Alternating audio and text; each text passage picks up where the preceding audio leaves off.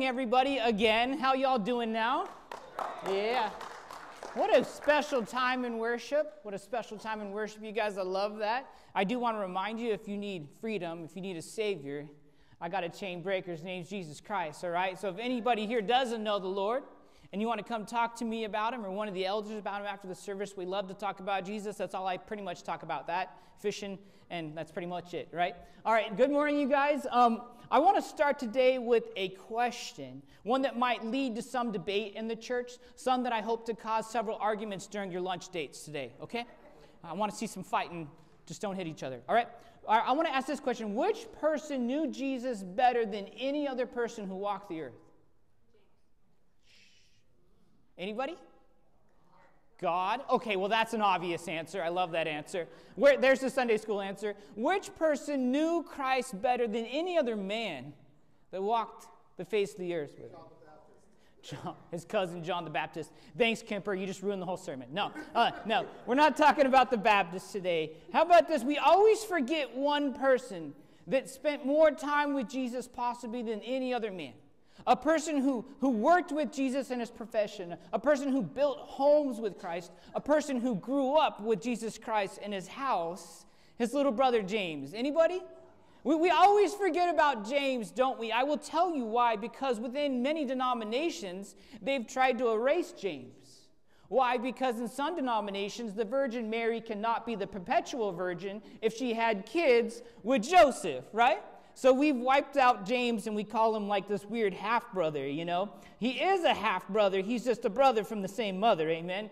Different daddies, right? Different daddies. Now, as in Jesus' father was whom?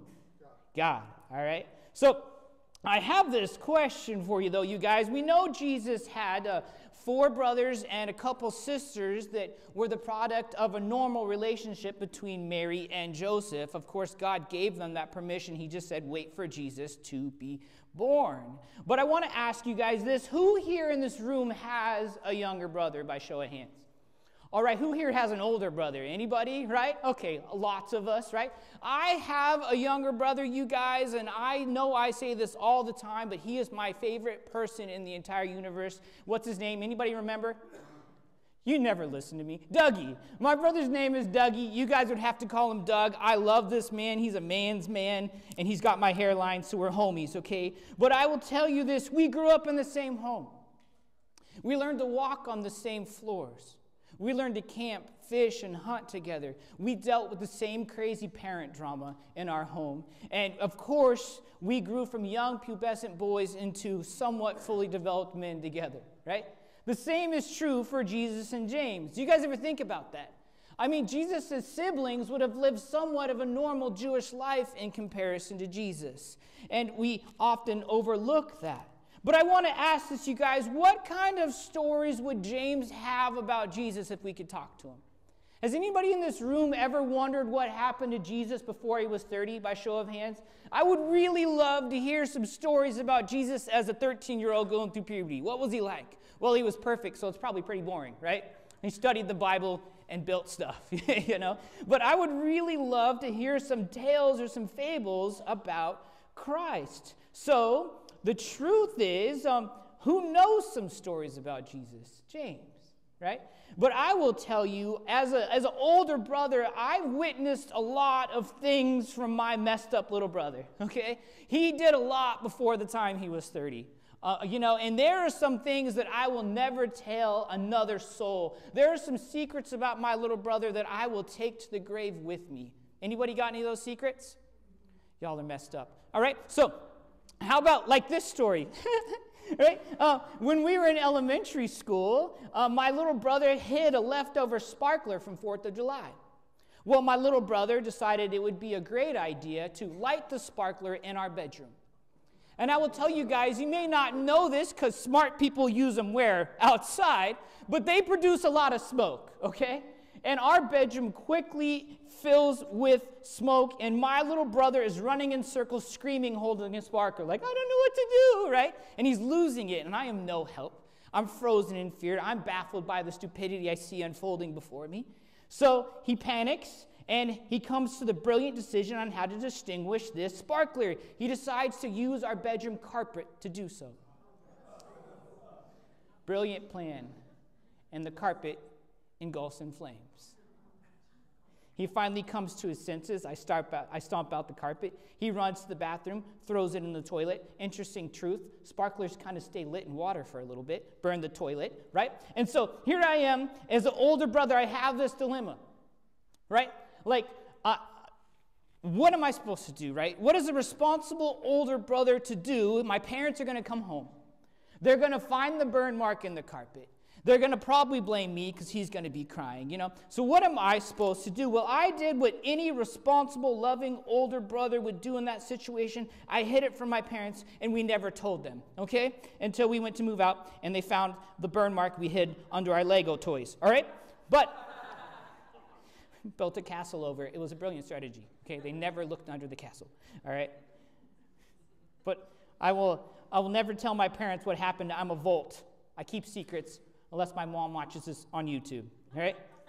But anyways, I was wondering, right? Like, if I was to write a book about my brother, there would be some stories in there, amen? There would be some stories about my little brother, and I'm sure he would have some tales about me. So if James were to write a book, what wonderful, fabulous, profound stories would we see of the life of Christ within that book? And as we know, James did write a book. You guys know what it's called? The book of James, right? They keep it pretty secretive, you know. And this is written by the brother of Jesus. And I don't know about you guys, when I was a new believer, I was really excited to read this book, right? Like, what am I going to read about the life of Christ? Well, we are going into a new series on the book of James.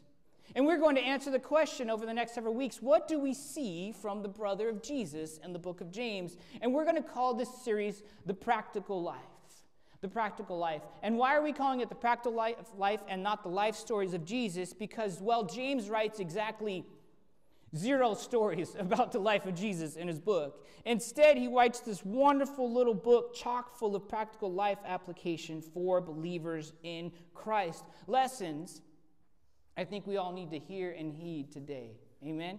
So we're going to hop into the book of James. But we're going to answer this question within the book, the first chapter, chapter 1. How can I test the maturity of my faith? How can I put my faith to the test? Who here wants to grow in their faith in the Lord? Okay, if you're not, your hand's not up, I'm concerned, right? Like, you should want to grow in your faith, and the question is, how do I do that? Well, James is going to tell us you need to put it to the test. And how do we put it to the test? We're going to see that in this amazing chapter. But first, before we go into the Word of God, will you guys please pray with me? Dear Heavenly Father, thank you for your wonderful Word. Thank you for the writings of James. Let it open our hearts. Let it transform us where we need to move. And let it speak to us where we need to hear you, Jesus. It's in your name I pray. Amen. All right, James 1. We're going to start in verse 1. We're going to end up in verse 8. If you guys have your Bibles out, will you please read with me? It should be on the screen. We open with a greeting. James, a servant of God and the Lord Jesus Christ. Highlight that. To the 12 tribes of dispersion, or the 12 tribes of Israel that have been broken up by their being conquered by Rome. Greetings. Testing of your faith is the title of the next section. Count it all what, church? Okay, we're going to get to that. My brothers, when you meet trials of various kinds, for you know that the testing of your faith produces what? Circle it, highlight it, and let steadfastness have its full effect, that you may be perfect and complete, lacking in what? Nothing. Man.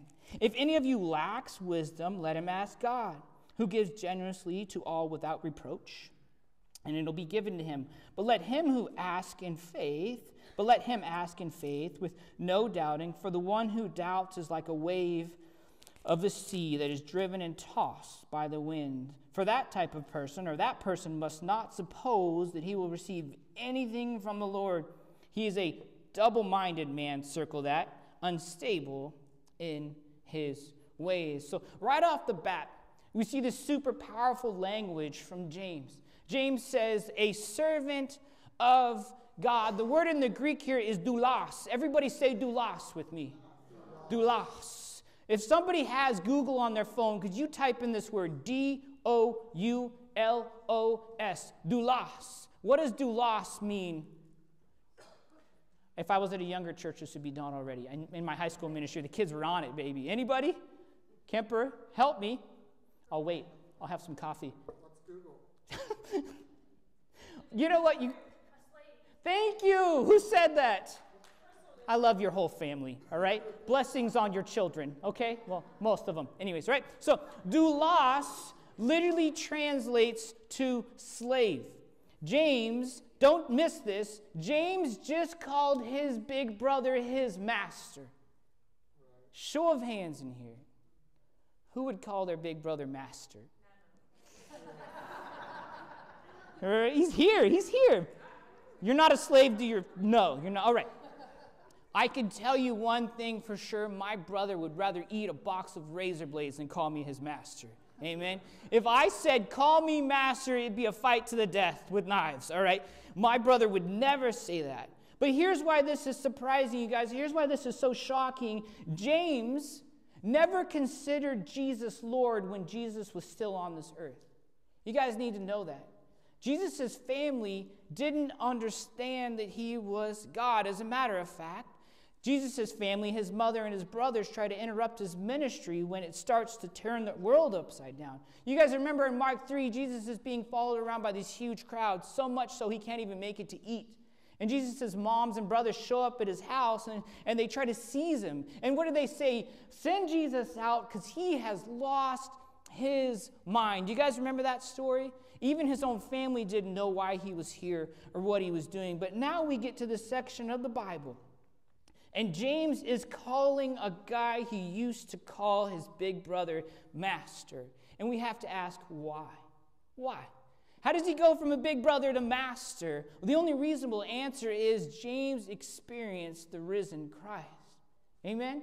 Like, you guys need to know this is one of the biggest pieces, if not the greatest pieces of evidence for the Christian faith, that Jesus died and the grave couldn't hold him and he came back to life. Amen? If you're doubting who Jesus is, look into the resurrection. And I promise you, the evidence found there will change something in your heart. Sermon over, have a nice day. No, I'm joking. All right. So, something happened to James. We believe he experienced the risen Christ. Now he calls him master. That's awesome. Verse 2, count it all what? Ooh, this is tough. My brothers, when you meet trials of various kinds, for you know that the testing of your faith produces what, church? Steadfastness or unmovability. Is that a word? All right, church, can I just be honest? Please don't judge your pastor, but I decided to preach on the book of James because my brother-in-law is in prison. You guys don't get it. Okay, he's in prison, and he has read through the Bible a couple times all the way through, because let's face it, all he has to do is do push-ups and read the Bible. Amen? And he accepted the Lord in prison with me over the phone. It's one of my... Sorry. It's one of the greatest days of my life. And he read through the Bible, and he came to James, and he said, the book of James is awesome. Zach needs to teach this in church. And here we are. I allow convicts to sway my preaching.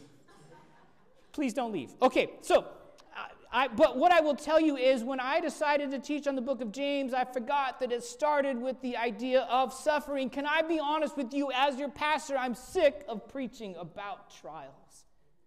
I'm kind of over it. But for one reason or another, you got to know something about your pastor. I come to a book and I just teach it.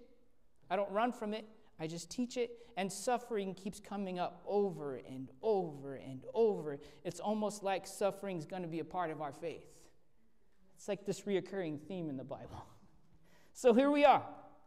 And James goes into a depth of suffering that's just crazy. He says, consider it all joy, all of it, when you experience trials of many kinds. As a matter of fact, other translations say, consider it what? Pure joy, like refined gold. When you suffer. Let's just be real, church. This is insane, right? Why do we not really agree with this? And most of the times, why do we not live this out? Because no one experiences suffering from God and goes, heck yeah, finally suffering, God, can I have some more, right? It's about time this showed up. I've been waiting for it, you know? right? No one does that. No one in the middle of suffering looks at the Lord God and says, please, sir, may I have some more, right? Nobody does that. Why? Trials hurt. Trials are suffering. Trials, by their very nature, are what, church? Unpleasant. No one likes pain, unless you're weird, right? Unless you're a sicko. So, how in the heck can the brother of Christ, James, consider joy in all suffering? Well, the answer is very clear. We can find joy in all trials when it produces something valuable, amen? When it makes something valuable as a product of that pain. We go back to these words, for you know that the testing of your faith produces steadfastness. I love this. And let steadfastness have its full effect, that you may be perfect and complete, lacking in what, church? Nothing. Let this suffering bring you closer to the perfected person that is found in Jesus Christ. Quite literally, we can rejoice in trials because the pain of those trials make us stronger. The pain brings us closer to perfection. It'll prepare you to stand your ground in your faith when everybody around you is moving. I can tell you some of the things I experienced as a kid and some of the things I watched my wife experience as a kid. We thought would break us. But now my wife's a Terminator, yo. Like, she can stand up to some things. I will tell you, those sufferings we now see as a blessing because they made us who we are. Is there anybody else in the church like that? Anybody else who can say that suffering made them a stronger believer? Anybody who can stand here and say, try to move me now. I've been through this. Amen? Anybody? Am I alone? Let me make this really simple for you to understand. I brag about this all the time. I should probably stop, but I've been going to the gym with Tyler for 1 year now. Can you guys tell? Oh, yeah. Okay? Yeah? Okay. I have to wear loose shirts so they're tear off up here, you know what I'm saying? But I've been going to the gym with my son for a year now, and I have to admit, don't tell my son I told you this, but it is probably one of the favorite parts of my life. Because I get to go to the gym and he's forced to talk to me for an hour, right? He has to talk to me. And we get to talk about his girlfriend. Hi. And we get to talk about all sorts of stuff. And the best part is I get out of the office and I can avoid Terry, right? It's my favorite part. So I'm sorry, Terry, I still love you. That was mean. All right, so anyways, we go to the gym. And I can tell you this, that I love the gym, but there's one day in the gym every single week that I hate, I loathe, I avoid it like the bubonic plague. If Tyler didn't make me do it, I would never do it. You guys know what it is? Leg day. Leg day is the worst. Why? That picture's not supposed to come up yet. You're ahead of me.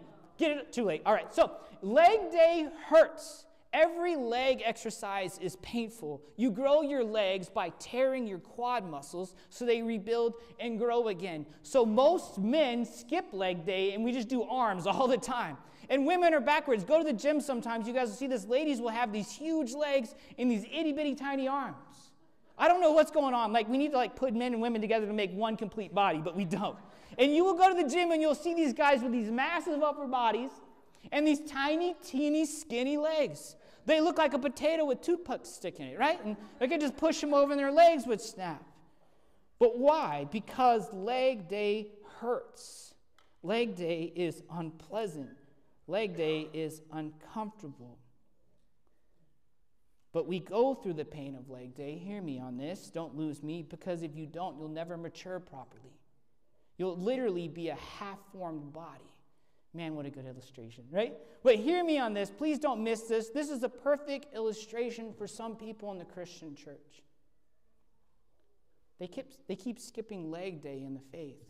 Why? Because every time a trial comes along in their church, they run from that church. Every time pain and suffering comes along, they flee. And they never reach the perfection that Christ has for them. Why? Because they keep skipping out on what is unpleasant. They run, and they never get the blessed opportunity to develop.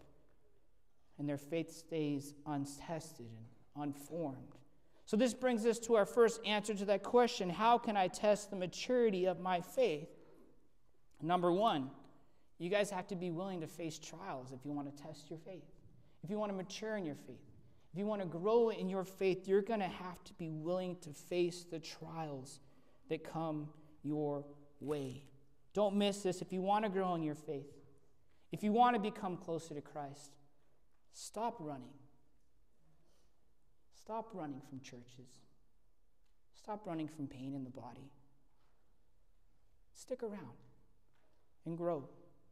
We're going to come back to that, though. We're going to come back to that. Here's the second part of this. How can I test the maturity of my faith? Number one, be willing to face trials. Number two, be willing to pray for wisdom about what's coming in your trials. Let's pick up in verse 5 in your Bibles. If any one of you what? Wisdom? Lacks. I'm glad some are you with me. If any of you lacks wisdom, highlight lacks, underline it, circle it. It's very important. Let him ask God, who gives generously without reproach. I don't even know what that word means. It'll be given to him, but let him ask in faith without doubting, with no doubting, for that one who doubts is like a wave in the sea, driven and tossed by the wind. See, James seems to change the subject matter here. He goes from trials to praying for wisdom. But I need to tell you guys, as your pastor, you should know these two are directly connected. What is going on here? James is saying, if you want to be able to face trials, you're going to have to pray for some wisdom in those trials. Does that make sense? If you're going to face the pain coming your way, you're going to need to have wisdom about where it's coming from, who it's coming from, and how you should respond to those trials. God, you're going to have to ask, God, do you want me to face this trial, or do you want me to avoid this conflict? You guys should know sometimes people were out to hurt Jesus and his disciples, and they didn't stick around to get beat up. Amen? Sometimes they removed themselves from a dangerous situation. Other times, the disciples of Jesus were beaten up, stoned, and thrown out of a city, and we see them get back up and walk right back into the city. You guys remember those stories? Why? Because in their wisdom, they knew God wanted to produce something from that danger, from that abuse, from that pain. We don't go through life as believers looking for suffering. We suffer and remain in trials when we believe that those trials are what God desires for us to face. But let me put it more simple for you guys. I don't want to miss this. Some trials are self-inflicted. I can't skip over that. Some people make unwise decisions and end up bringing pain upon their lives, and then they try to call it a trial from God. Hear me on this. If you cheat on your wife and your whole world falls apart, that's not from God. That's you, bro. That's you. You made your decisions. You brought those on. Those aren't trials. Those are consequences. Can I hear something from the church?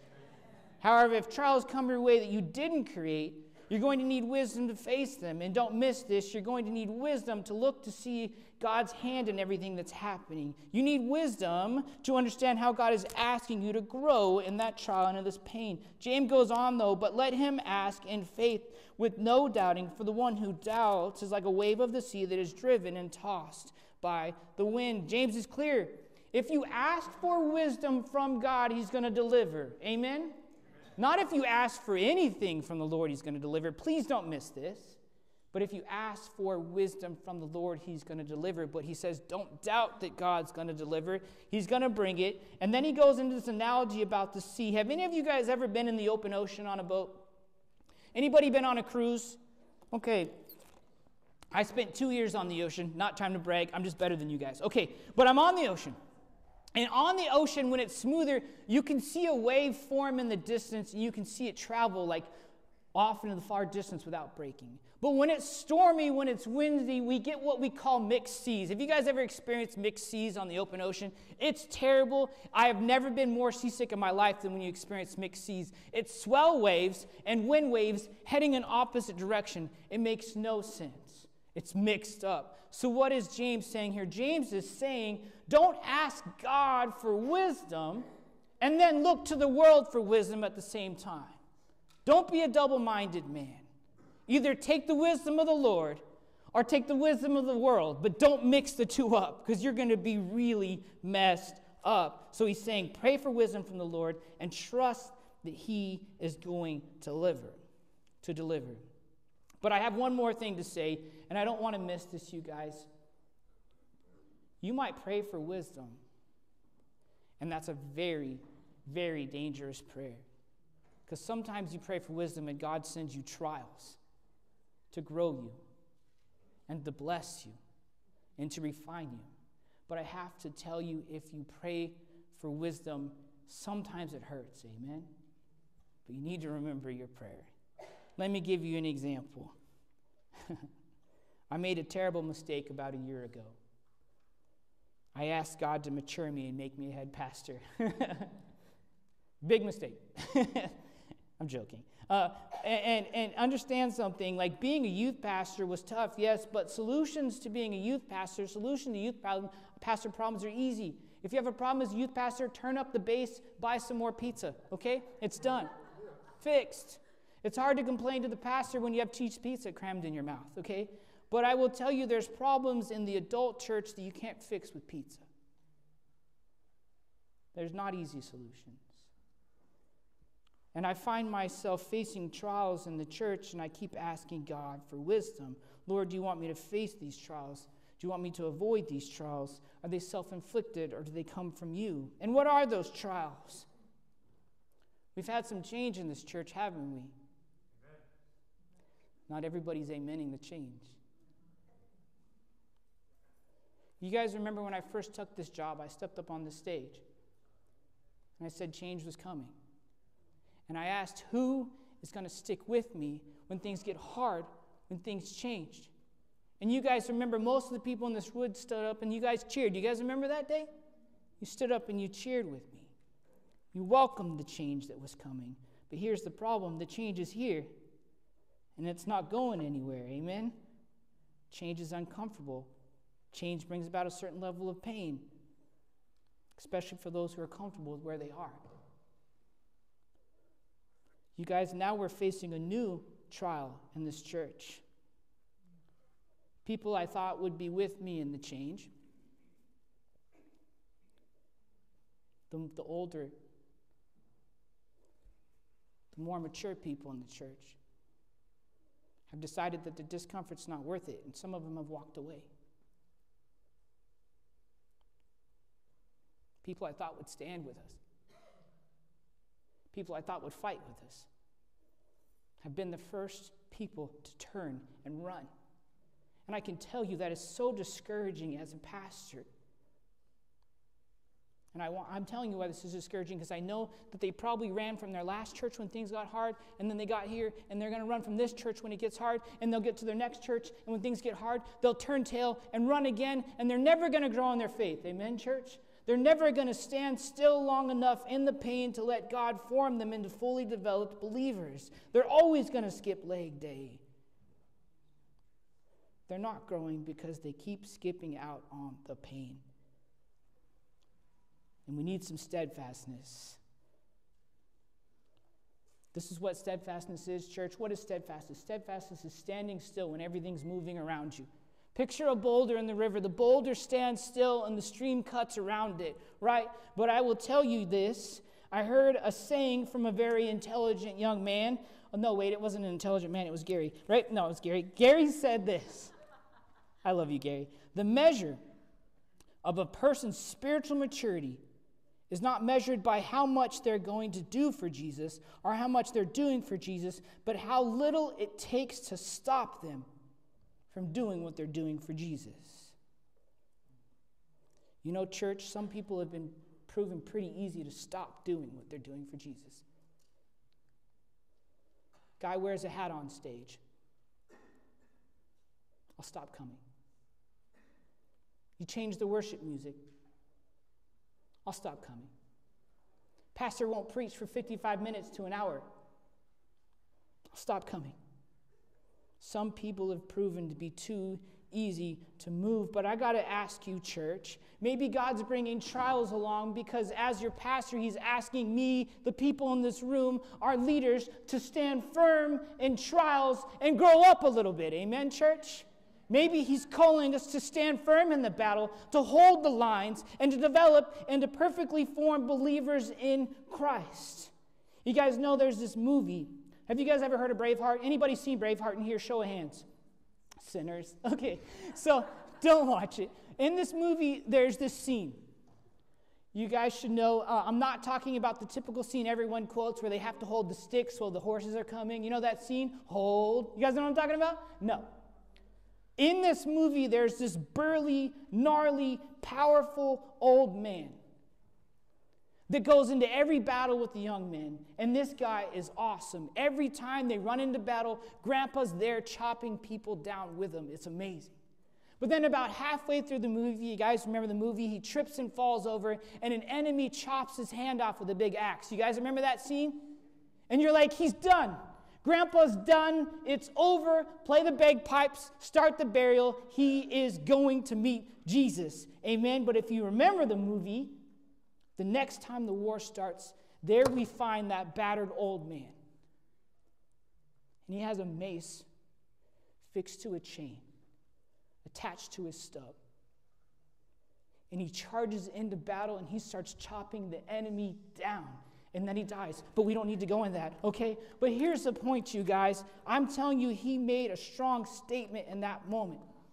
He said, I'm not going to let these little punks fight this battle alone. I will not let my sons and my grandsons fight the English without me. And I need to ask the older men in this church, are you going to let us young punks fight this world all by ourselves? Who's going to stand with us? Who's going to fight with us? You know what I would love to see, church? I would love to see a few burly old men with stubs for hands standing next to us. Don't let us face these trials alone, church. God will bless this church and do great things if you guys are willing to stand with these young punks and take on the enemy. Amen? Stop running. Stop running. Stand your ground. You guys pray with me. Dear Heavenly Father,